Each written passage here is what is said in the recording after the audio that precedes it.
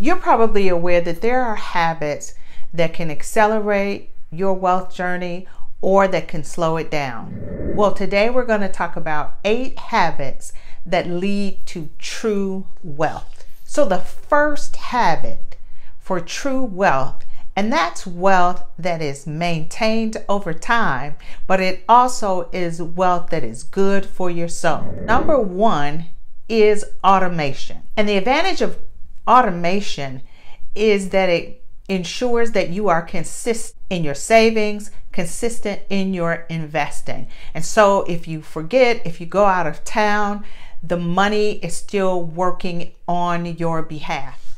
It prevents you from spending frivolously and helps you to reach your goals faster. Number 2, planning. It takes your wealth journey out of the dream state and lays out a map for you on where you want to go and how you intend to get there. It also helps to keep you focused and to prioritize. Is the priority to get out of debt, or to save for a down payment for a home, or save for college for you or for your children? It may also help you to determine if additional money is needed in order to meet those goals. Number 3, reducing or eliminating debt altogether. This habit helps you over time to save money or invest money that you normally would have paid to a debtor. This habit also has psychological effects. I mean, it's exciting, you feel good, your self-esteem grows when you see that what you owe is shrinking slowly but surely. Number 4, maintaining good health. And this is an important one. It's an important habit for enjoying life, enjoying finances, and enjoying the fruit of all your hard work. But not only that, there are other monetary benefits from having a habit of maintaining health. According to the Kaiser Family Foundation, in 2019, the average household spent about $4,500 on medical prescriptions. Now that's in total, because a lot of that is covered by insurance companies. But have you checked out insurance premiums lately? Not only that, but getting in the habit of just moving, physical activity can be beneficial not only physically, but also it can be beneficial financially. Over $117 billion is spent each year on diseases that are often linked to physical inactivity. And this includes illnesses such as heart disease, diabetes, and even some forms of cancer. Number 5, getting in the habit of getting adequate sleep.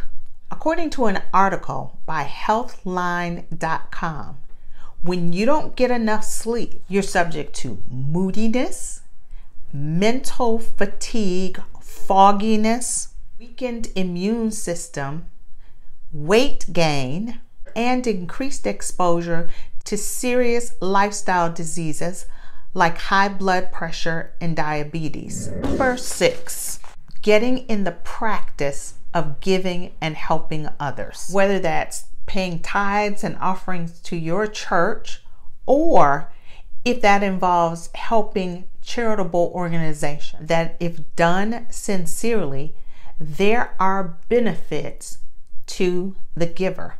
The Cleveland Clinic released an article, and in that article, they stated helping others actually releases feel-good chemicals in the body and lowers blood pressure. Not only that, but it combats depression, reduces cortisone, stress hormones in our bodies. Number 7, getting in the habit of continuously learning. And that includes reading books about finance. Even if you think you have a good basic understanding of financial principles, it is useful to keep learning. technology changes, the economy changes. Also helps you to always have marketable skills and have your finger on the pulse of what is going on in the world around you.